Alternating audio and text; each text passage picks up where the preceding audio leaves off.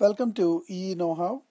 In this video, we will look at the current and voltage in an inductor. So, let's assume a current I of t. It's a current that varies with time, I of t. Then you can have a switch. You have an inductor of inductance L. Now you close the switch here at time t equal to 0. So now the voltage across the inductor V L of t is written as L times di of t over dt. So the voltage across the inductor is developed only when there is a change in the current. So if I of t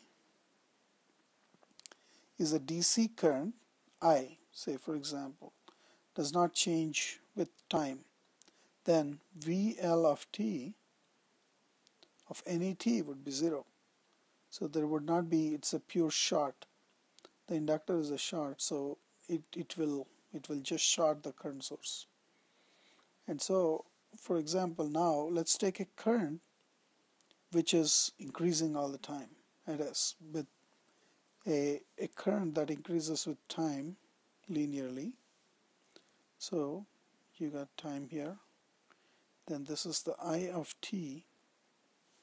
So assume the current is I of t is k times t, where k is a constant. So now if you calculate the VL of t for this case, which would be L di of t over dt, so it will be d of k times t over dt, that would be k times L. So what it means is, if there is a current that's forced into the inductor, which is increasing in time like this, you would have a constant voltage that is developed across the inductor, and that voltage is k times L. That's the voltage that is developed across the inductor, a DC voltage. Now let's take another case where you put a voltage source,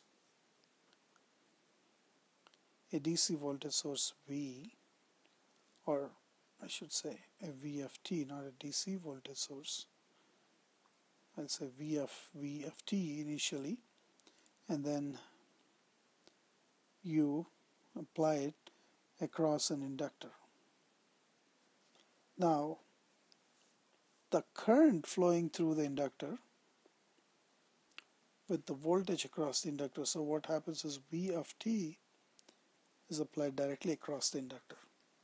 So now IL of t is 1 by L integral V of t VL of t dt. So now assume V of t is a DC voltage source. So assume you got a DC voltage source applied across the inductor. Now this is V. Now we try to plot I of t here. So now VL of t is a V. So IL would be 1 over L integral 0 to t and then V dt. That is V over L, and you integrate it with 0 to t, which would be Vt over L.